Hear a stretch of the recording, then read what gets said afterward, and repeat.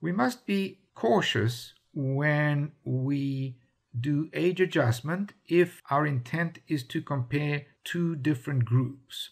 So for example, here is a sex breakdown of mortality over the last 60 years in the US. And we see that the top line is males and the bottom one, so this is males and this is females.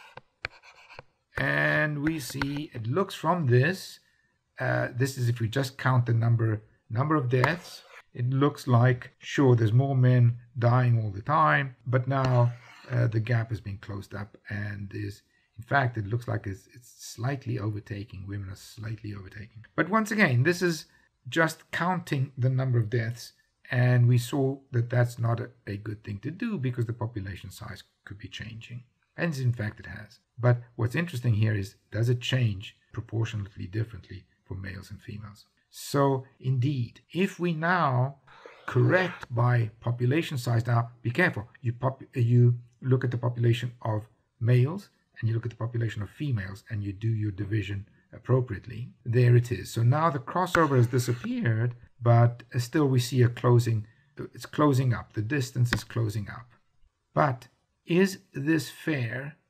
Because the population's profiles might be changing with time. The same question we raised a few minutes ago.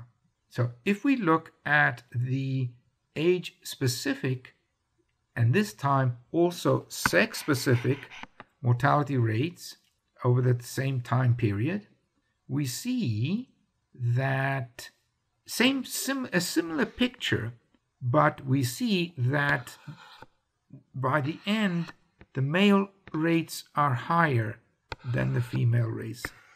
And they have been all along.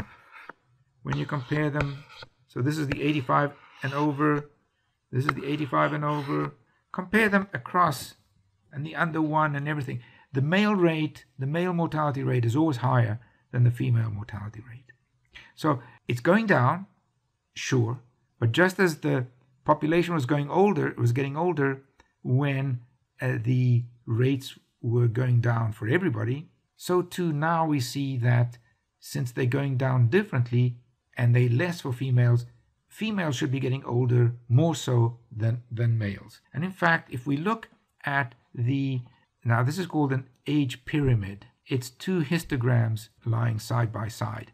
If we look at this, then we see that in 1940, this middle line here, that's supposed to be a straight line, which on the left is males, on the right of that is females. So you've got to look at it this way to look at the histogram for males, and you've got to look at it this way to look at the histogram for females. But you see that line is pretty much in the center as it's coming down. Whereas because of these differential mortality rates, by the time we get to the year 2000, look what's happened to that center line. There it is, that center line. And we see many more females, especially in the old age groups, many more females. That's the female and that's the male.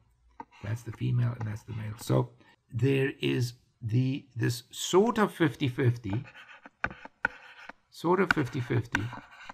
has now changed dramatically, and there's many more, proportionately, there's many more females than males. So if we're going to do an age adjustment, we've got to do a different age adjustment for males as we do for females. And in fact, when we do that, the solid lines result. So here they are, the solid lines for males, the solid lines for females, age adjusted. You see this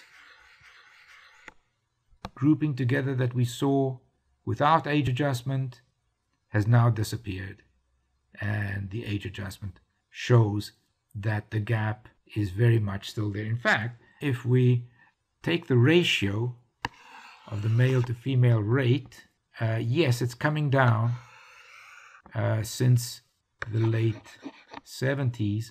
That's when it reached its peak of 1.7. It's coming down now to 1.4, but it's still very much there. So be careful and just use the appropriate age adjustment when making comparisons.